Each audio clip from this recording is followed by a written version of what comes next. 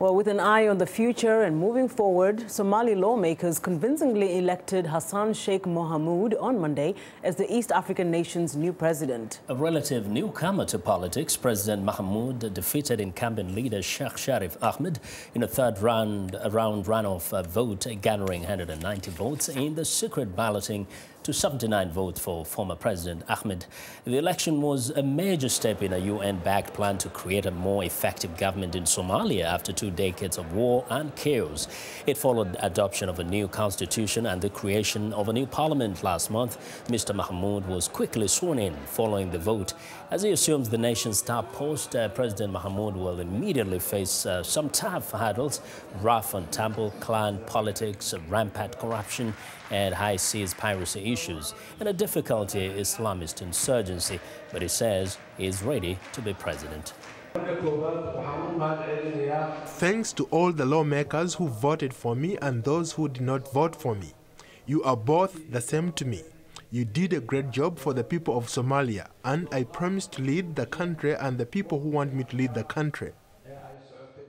Expectations for Mr. Mohamud are high as the administration of former President Ahmed, whose leadership had been mired in accusations of corruption, leaves office. Some residents of Mogadishu are already expressing their support for the new president. We welcome our new president with our open heart. He is a well-educated man, and I hope that he will bring change to Somalia very soon.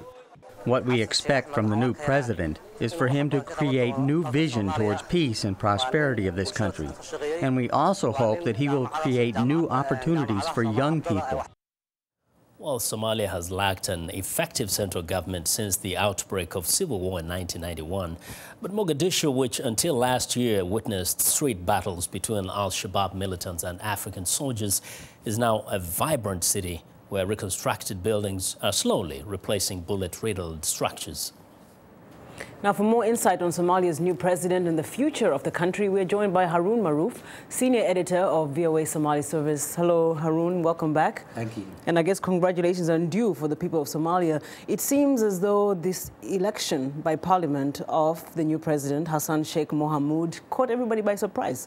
How come? Absolutely. It was completely unexpected, but not surprising in Somali politics. Things change very quickly. The president won the first round by 64 votes. In the final third round, he got another 15 votes, so with a total of 79. But this newcomer completely came out of nowhere and won a landslide victory, 190 votes. It was completely very unexpected. But given the accusations against the former government in terms of the alleged corruption, and also the president, in the day before the election, the former president has allied himself with the former Speaker of the Parliament, who many accuse of undermining and being responsible for the long-standing conflict between the government and the Parliament that shadowed with the Somali politics over the years. He also, the former president, campaigned for the inclusion of the former warlords into the Parliament. In the end, they were included in the Parliament and sworn in. But most of the Somalis didn't like that move that the president has taken. He was doing it for political reasons, but it backfired. But it seemed as though right up until the end, the parliament was really, many believed anyway, that the parliament would still elect President Sheikh Sharif Ahmed despite the concerns around him. But moving on to the new president now, what do you think urged or pulled the parliament together to vote for him? What were his credentials that made him feel that he would be acceptable to the Somali people? I think he had several qualities. One, he never left Somalia, according to his followers. He never left Somalia. He was part of the establishment that established education system. Because by profession, he's an educator. He's an educator, he's a teacher, he's a civil society activist. He was involved in removing the roadblocks in the city, opening the city for the civilians so that they can move on from one side to the other.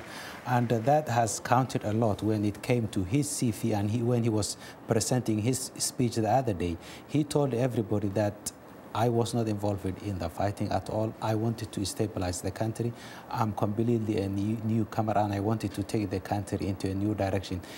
That may have appealed to some of his people who voted for him, but what also appealed to the others could be because they were fed up with the establishment. The Speaker of the Parliament has been replaced.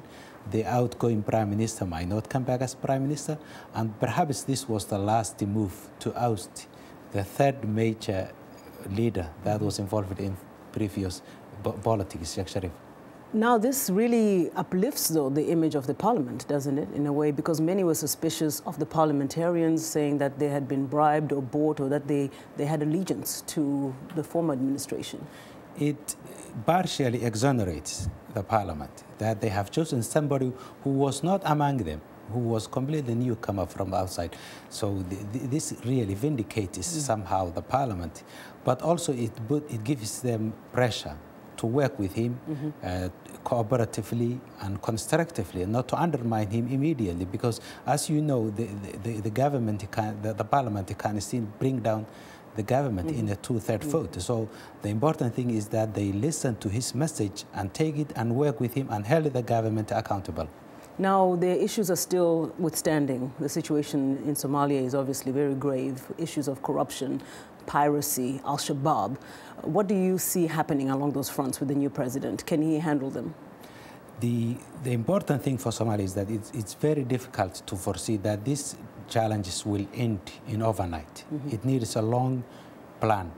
But he also needs the support and the experience. He needs an experienced team around him. He's new to the politics, so he needs some people who were part of the political process. He needs to further strengthen the military. It seems the Somali military now is gaining some backbone, so he needs to further that. He still needs the support of the international community, and after all, he needs a message, clear message to connect with the Somali people, because most of the Somali people now do not live under the areas controlled by the government. It's controlled by either Al-Shabaab or different regional administrations. So he needs to reach out those, and with that, he can reach that out with his message. Thank you so much, Harun. Well, we'll be watching, and all the best to Somalia and its new leader. Harun Maruf is a senior editor of VOA Somali Service, and he joins us here today on In Focus.